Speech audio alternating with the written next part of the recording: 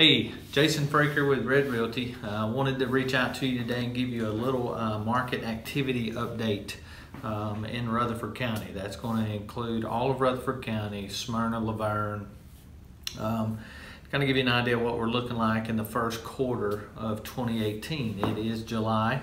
Right now there was 893 listings added in the month of July with an average list price of $294,000, which is very good because July is usually one of our slower months because of families taking vacation, school starting back. Everybody's kind of already jockeyed, made their moves for the year.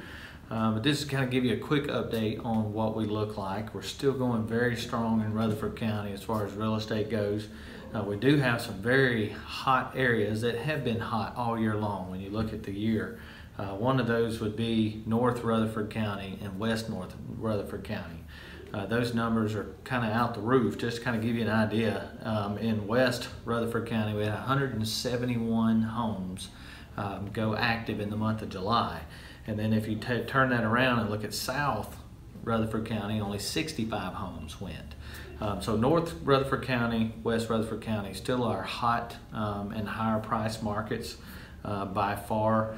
Overall, those homes are selling for about 12, our days on the market are about 25 days on the market.